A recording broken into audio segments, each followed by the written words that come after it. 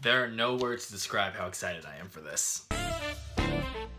Hey guys, SomecallhimTim, and today we're going to be unboxing Persona 5's Premium Edition. I believe it's called the Steal Your Heart Edition. Oh, Take Your Heart Premium Edition, my bad. I'm a huge Persona fan. I became a Persona fan after playing Persona 4 all the way through and basically becoming overly emotional at animated characters. But either way, it was an amazing experience and I absolutely love the series now. After playing through 4, I played through 3, and I also played the fighting games, and I'm currently playing Persona Q, the crossover game on my 3DS, but I'm not gonna let that stop me from playing this mother of a game. So as you see here, it's in plaster wrap because I haven't opened it yet, because we're going to be unboxing it on camera, and I haven't played it yet because I actually haven't had time to film this video, so I'm gonna open this now so I can play it. Alright, so kids, if you've never done an unboxing before, grab your half-broken X-Acto knife, which I don't recommend, don't try this at home, and let's get this thing open, shall we? Let's see what we got in here.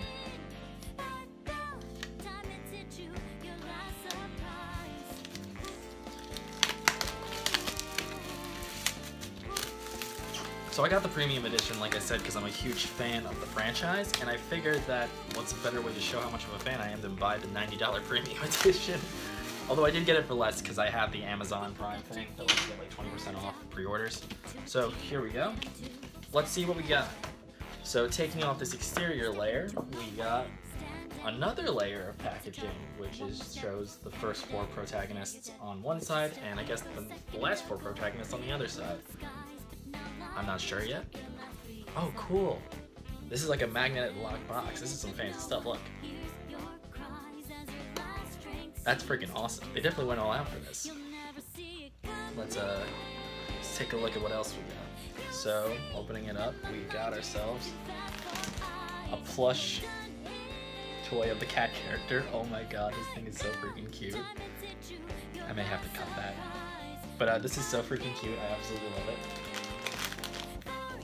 We got a art book, Persona 5 art book, the aesthetics, which I guess is going to show us a bunch of concept art and other aesthetical elements of it, like that.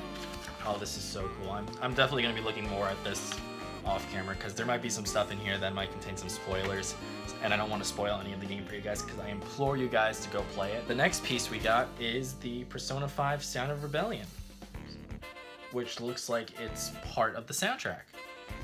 Awesome. Also, the Velvet Room twins that are going to be helping us throughout our journey, as most Persona fans are aware.